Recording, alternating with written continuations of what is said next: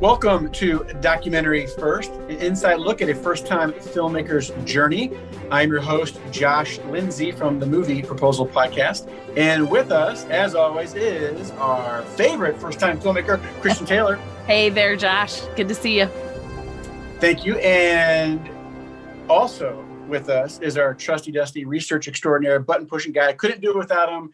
Am I being sarcastic? You'll never know. Jason Rugg. Hey there. Hello. And back with us for a second time, 2 weeks in a row, is the consulting producer, Emmy Award-winning Sandy Gordon. Welcome back, Sandy. Thanks so much. Glad to be back. So last week, I want to do a quick film update, but just quickly, I want to remind people that Sandy is working on The Girl Who Wore Freedom as a consulting producer. She has a background working in films such as Rudy, the Hudsucker Proxy, television series such as Party of Five. She's published books on filmmaking. And right now she's in the Chicagoland area working for DePaul University, which I do have a question about that. So I'd like to ask about that. Film update, though, real quick. Christian last week mentioned 5 new film festivals that said yes, come on over. And I'm assuming today we have an update on distribution. Yes? No, I'm not ready to give you that quite yet. Come on. It's only been like a year. That's the end of season cliffhanger that you're waiting for. Didn't you see on the sheet, Josh? I said, don't ask me about distribution. Okay. No, I don't. You don't read my note? No, when this comes out, we're on the doorstep of the Chandler Film Festival in Chandler, Arizona. So people need to go get their tickets. They're $15 and they will be able to watch the film for a whole week and even tell their friends about it. So that's the film update for this week. Let's dive back in. We only have about 27 minutes before Sandy has to go. So let's dive right in. You said you had a question about where she's working now. Well, yes, that'll be my second question. Okay. Christian said we could ask whatever we wanted to. Absolutely. So, okay, Sandy, you gave us a great, backstory to Rudy. I'd love to hear like a great backstory to the Hudsucker Proxy. Yeah. Well, so my job at the Hudsucker Proxy was working in the locations department also. Most of my feature film was locations, except for one David Duchovny movie that I am blanking on the name that was shot here. Sorry. Oh, Return to Me. Thank you so much. Minnie Driver, Bonnie Hunt. And that one I was assistant production coordinator, which is a whole other job to talk about. But anywho, Hudsucker Proxy shot in Chicago for a month. Most of it was shot in a studio somewhere else, but all of the exteriors of like the stock exchange looking buildings and stuff was LaSalle Street downtown, and it was all night shoots. And so the parts that I was involved with were all the street related outside nighttime stuff for that building. And we did an indoor scene in the ballroom of a hotel, the Blackstone Hotel, Balboa in Michigan. And I rode in the elevator with Paul Newman. Thank you very much. That was my Paul Newman story. But and then right after that elevator ride, the elevator broke down. So I just missed being locked in an elevator with Paul Newman by about 5 minutes. But That's what's awesome. your question? All right. Well, we should be talking more, Girl Who Wore Freedom related stuff. So let's move on, shall we? We wanted to learn more about what it means to be a top-notch line producer. Again, it's got the word producer, can mean 1,000 different things. What does it mean to be a line producer in the world of, live action film shoots? Yeah, so line producer, just the name of it alone is the line producing, meaning the budget line items. So you're mostly concerned with the budget. But, when you're talking about the budget, you're talking about so many different facets of the production. So it's the crew, it's the equipment, it's the locations, it's the props, it's the wardrobe. Literally anything that costs money is coming out of that budget. And so as the line producer, what you do might vary if it's a big feature film or a big blockbuster movie versus a smaller indie film, or if it's a corporate video, or if it's a small local commercial. There are different levels to what that budget is going to entail. So if you are on a big blockbuster movie, you might have other people helping you. You're not in it fully alone, managing each of those line items. That each department is managing their own budget within the big budget. There are many times in my world where I have a smaller situation, and so I'm managing all of it myself. But so basically, yeah, just managing. When you're managing the budget, you're kind of also managing the time and the whole plan for the entire shoot. So on a big film, you have, probably people helping you, like a assistant director who's helping to plan out the timing and to keeping people on track during the day. But when you don't have the budget for your assistant director, then you as the producer will be the person on set watching the timing, keeping it moving, because anytime you're behind, it's going to cost you money in the end. So it's really kind of managing the plan. What is our plan to get this done most efficiently, and for, not just for the money, but just efficiently for your schedule. And I just want to say, this was another area where, remember, we always say this podcast is how not to do a documentary. Well, we never had a line producer. I was working with a couple of other producers from the beginning to try to set up our budget and work within it. But this has been a really tough area for us because we did not have anybody with expertise to help from the beginning. And a line producer should be brought on in the very beginning. And I did know this. I've always known this, but you have to have a special type of person, and they are not easy to find, and they cost a lot of money. So, because it is a lot of time, they're coming in the beginning, they're helping you fix the budgets, and they are running those. And not only are they managing the time, the money, helping to manage the schedule, sometimes they're even writing the checks, and they are the ones that are depositing money, and they are a key player. And I would say, if you're a first-time filmmaker listening to this, do not skip this part. Find a good line producer early on, because they will help you in the end, and they will go all the way. I could still use a line producer now. We're still having trouble raising money. We still have tons of bills to pay, and there's no end in sight. So, yeah, I would say that with the line producer, to your point, it takes a lot of work because you're starting from the very beginning of the plan to map out your entire movement forward. So you're talking about your pre-production, through the production, through the post-production. There might be someone who oversees the editing in the end and is, a production supervisor or a post-producer, depends on the situation. But you're the one who is figuring out what is this going to cost. And you can't really determine that until you know what it is you're shooting. You can't ballpark it, which everyone wants you to do, but it's really dangerous to ballpark because any little piece of information that's missing from the puzzle could make your budget go completely haywire. Someone can say to me, I want to shoot a 3-minute film. How much is it going to cost? And I say, well, it depends. What are you trying to do? And, well, I'm just going to tell a story. And in the end of the day, when they finally get to what the story is, it's like, well, it's on a yacht. It's in the middle of the ocean, and a helicopter comes down and it drops money over the boat. And the end. It's like, well, okay, now if you had told me that, I would have planned completely differently than my scenario of it's 2 people in a park sitting on a bench. It's one thing to cover your day at the park with a couple of actors and like controlling the crowd versus I need to rent a yacht. I need to get a permit for a helicopter. I have to pay the helicopter. So, your budgets can be at completely different extremes.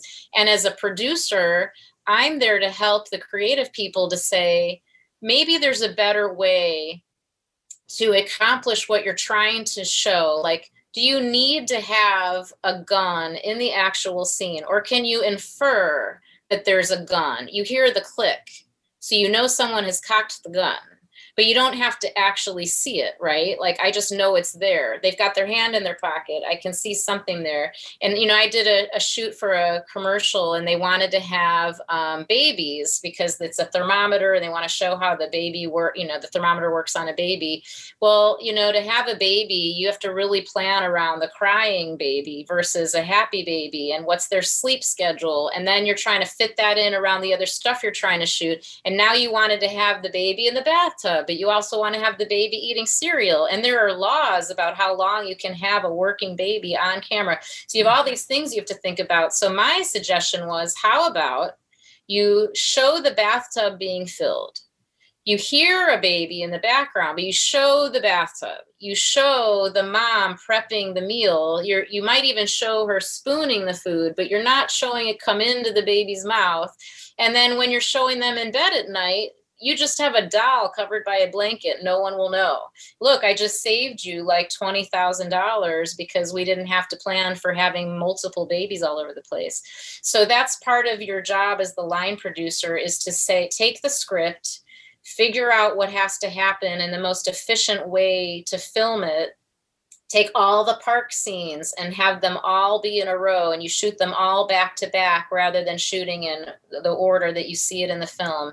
Maybe you find locations that are close to each other. So now you don't have to move your trucks and reset your lighting or reset all your staging. The extras can stay where they are, but you now just shift to this scene that's 1 block away versus having to come back to this block 3 weeks from now and re-permit the street and do all of this. So you're working with the locations people, you're working with each department head on what their needs are, and you're trying to fulfill everybody's needs and keeping it within the budget and the time frame. So you bring that line producer on super early so that they can map out that plan with you, know what that budget is, know what that plan is. And then when you execute it, you know what your costs are going to be. And you've got probably a little padding in there for when something inevitably goes wrong. But you know, to bring on a line producer and ask them to do you a favor is really tough, because as much as I want to help, and I would absolutely help with the film if it's my friend and I want to help them with their success,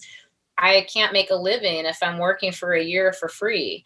So you really are going to have to pay something to a line producer, even if you just pay them in the beginning to map it out, have the plan in place. Then maybe you take a break for a while till you really have raised all the money that you need. And then you come back to hiring them again. That might be something you could do. Yeah. And in the documentary world, that's a little bit more possible, or even in Jason's world in animation, it's a lot more controlled than the narrative film or a series. And, you know, but even in the narrative film or even in the documentary films, line producers are hugely important in helping you make decisions, because as a producer, you want lobster dinner. And you can't get lobster dinner often. And so your line producer is going to have to ask you questions like, let's think outside the box. You know, can we get imitation lobster for your lobster dinner? Are you willing to compromise there? Because if you don't compromise there, then you can't have this really delicious, you know, baked potato that you also want. Make your choice. And you know, that is really helpful. I mean, in simple things like with actors cost all different amounts of money depending on so many things. Sometimes they will negotiate their rates. Sometimes they won't. A line producer is there to help you find the right person for your budget. So they're just really key in helping you make those decisions, and they definitely deserve to be paid, because it's not something that you can do halfway. You really need to be able to have somebody focused on it, which brings me to a question of what kind of person should you be looking for, you know, as a line producer? What are the qualities that they need to do their job well? Well, you know, we're all different people in how we handle our job, but I would say most of us who do line producing I come from a unique background, right? I have a really diverse background. So I've worked at a post facility for several years, and I've worked with animators and graphic designers. I've also worked on feature films and swept up the confetti at the Hudsucker Proxy that we used as snow on LaSalle Street. There are things that I have seen in my career because I've moved around a lot that other line producers really haven't had that same experience that I have, and vice versa. They may have had experiences I haven't.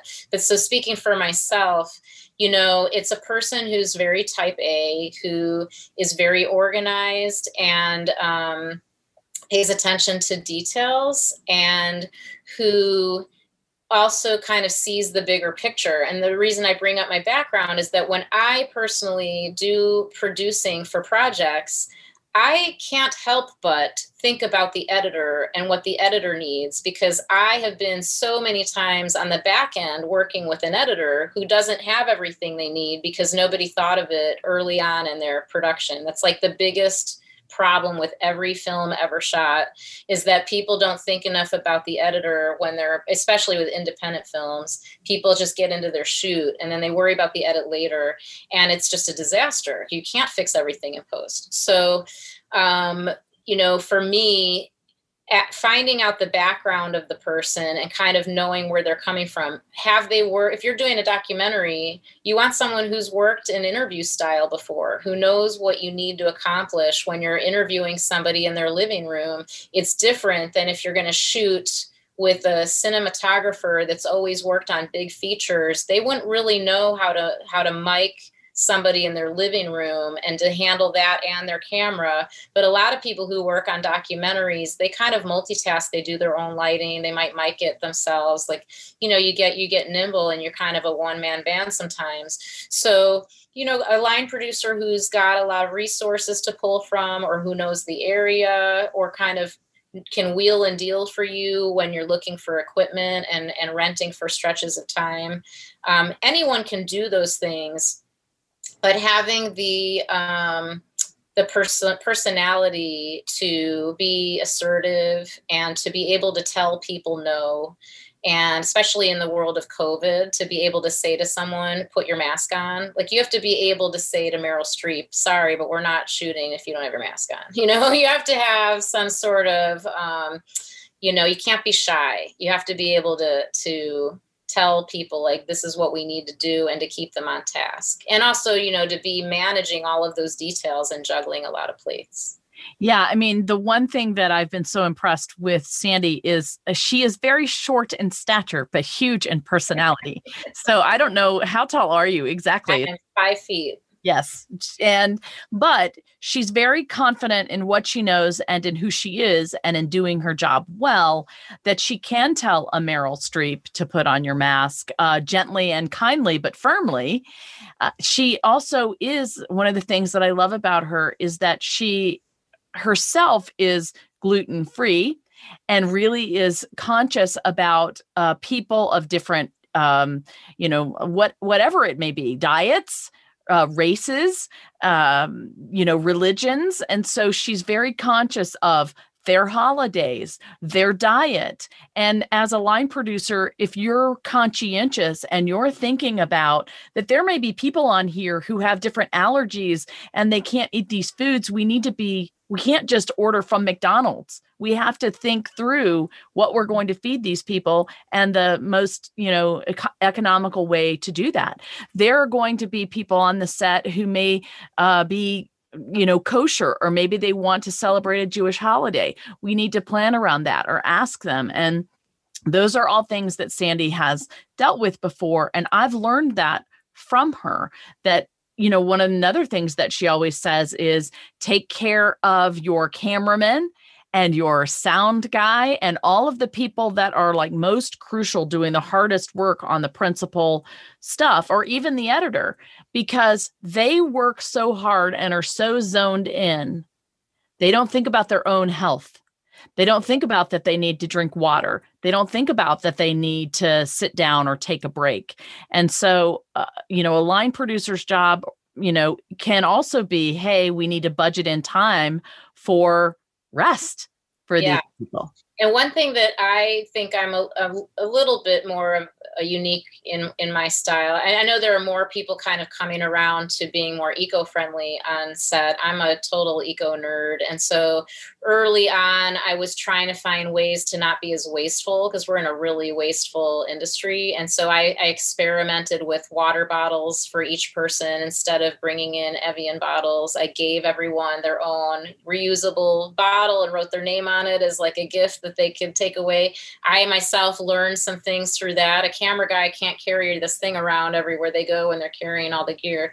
So I've come up with other workarounds for that. But to that same point, I really think about, I try to plan everything. I'm like a little bit overkill. I don't think most people do this. I plan every little minute of the day in my head, and I try to map out, like, is that enough time where that person can take a break for 5 minutes? Can I give some padding in there?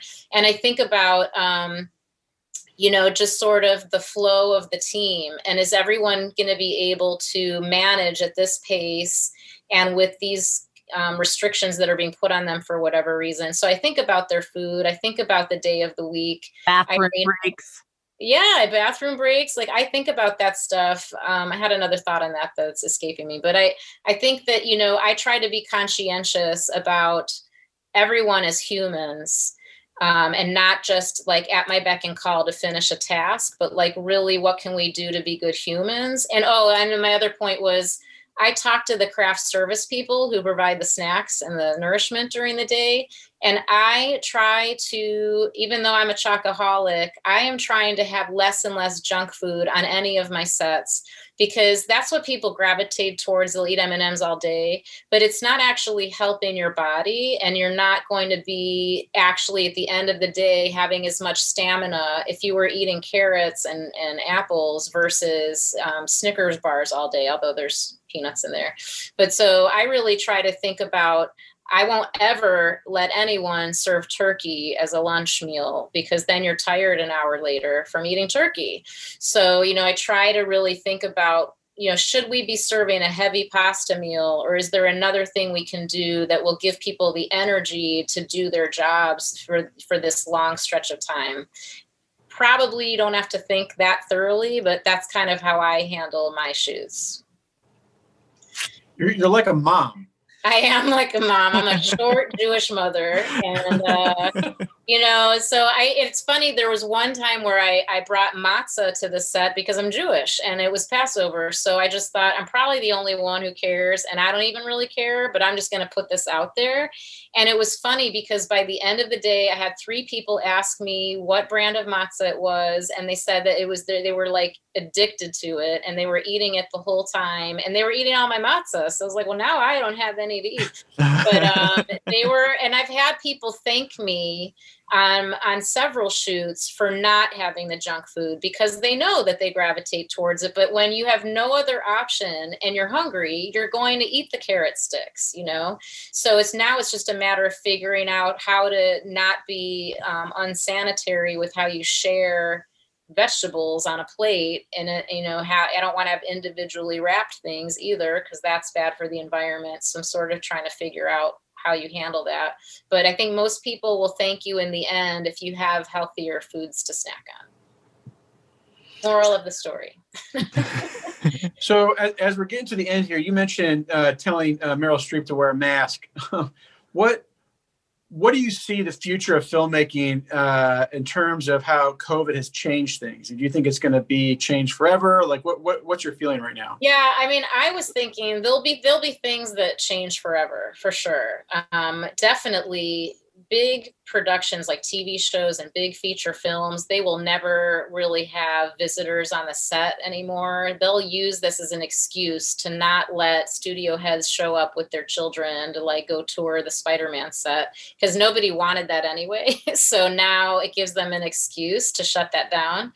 But talking to some of my friends who are producing on these shows that are in town, nobody wants any of this. They hate it all. Nobody wants to have to deal with masks and separating and even individually wrapped foods. Like, it's just terrible. So they're making do with it. But I think in the end, and it kind of speaks to what you were talking about on your previous podcast with Hunter, is sort of the industry is shifting, right? And if you look back at the start of television, and there were 3 stations, and then there was a 4th station, and then there was HBO, and then there were cable channels, and now there's streaming sites. Like, what's the next iteration of that? And I think it's just getting more and more segmented, where different demographics, like, who watches Bravo versus who watches the Smithsonian Channel, different types of people. And now there's a channel or a network or a streaming site for different groups of people.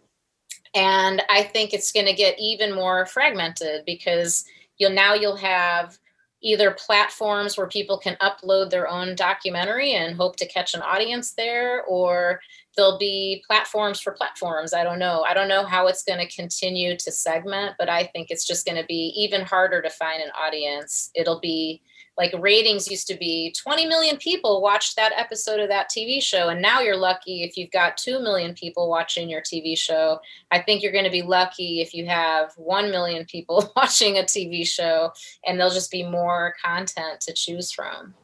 But yeah. And I think, we've talked a little bit about this before. We'll talk about it more again. The gross national or the GDP, gross domestic product in people's pockets, is plummeting, and people want free content. So everything's like a race to the bottom, and, the free is going to be out there for everyone, and they will have to hope to leverage that into some sort of paid feature as you dive in. But one of the pain points is there's just too many things out there to choose from. And how do you solve that problem? Yeah, I wish we could talk for another hour about it. Yeah. We didn't even get to talk to Jason at all about any of his questions. So I'll have to come back. No, it's fine. You walked through a lot of the pieces of it that I really wanted to learn about. So I think it's just really fascinating. Like, I heard a story not too long ago about a TV show where they had an evil twin sister show up, and they had this whole plan for, how she was going to be dressed and everything like that. And they said, and then someone showed up and said, hey, you have us changing her hair, and that'll take half a day, so we can't do that. How can we make her evil? And so they said, okay, we'll make her evil by putting glasses on. And so it's like, Right. and now I know who was the one who said, hey, we can't do that. Right. I know who that role was. Right. How can we find a better way to do that? For sure. That's exactly what happens. You have to pick apart every scene to figure out, is this the right thing? And don't think that does apply to animation, Jason, because once you get into something, there's all sorts of costs involved in that as well. And series are even more complicated. Well, and with animation, you have this added bonus of anytime you make a change to something, it's not a simple fix. People go, oh, can you just make that tail wag on the dog? It's like, well, that actually takes like 16 hours. And then you have to like send it off to another computer where it has to render overnight. And so what you need to do is to really map out in the beginning. And then you have to set those expectations. Like, if you're going to have a change, really know that you want to make that change, and let's take all the changes at once and be done, because it's going to take us 3 weeks to get you that change or we'll show it to you at a certain stage so that it's like, this is sort of where we're going. Is that the right direction that you wanted? Because I'm not going to do all this work and have you go, oh no, I meant to wag it the other way. So it's like kind of knowing your timeline and when to, in the very beginning, say, on these dates, we're going to have a check-in. And so you have to be available and be ready to make your notes then, because there's no going back. That's a whole other world of producing. So. Yes, I always say that I learned to be a producer because I was a mom of 4 boys. You have to manage time, money, schedules, expectations, and you have to be really good at saying the word no. Yes. Right. I'm not very good at that. It's very hard to say no to Christian Taylor, by the way. That's true for anybody, though. So it's not just you. I think that's how we're all on this podcast. It's amazing that I didn't go to France. I just really couldn't get there. And I really, don't it was speak only because you had health issues. Otherwise, I think I could have gotten you on the plane. A trip to France, although I don't speak French, I'd have been like the most difficult producing experience because I wouldn't know how to talk to anybody. So. Well, Sandy, we appreciate you being on the podcast 2 in a row. Thank you. And we definitely want to have you back. Learned quite a bit. Can people get your books places?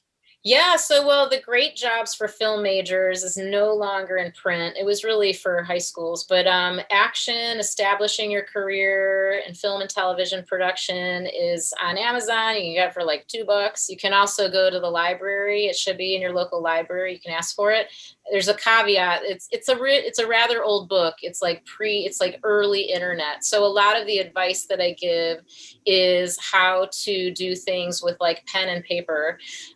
And some of the film office contact information has changed. But the stories about what a grip does and how casting works and all of those things are completely relevant and fun. There's like fun behind the scenes stories from a lot of different crew people of what they had to do, like a grip on Rudy holding a stand in a lightning storm, wondering if he was going to die, that kind of stuff. So it's a fun read and you can find it at the library. So awesome. All right. Well, thanks again.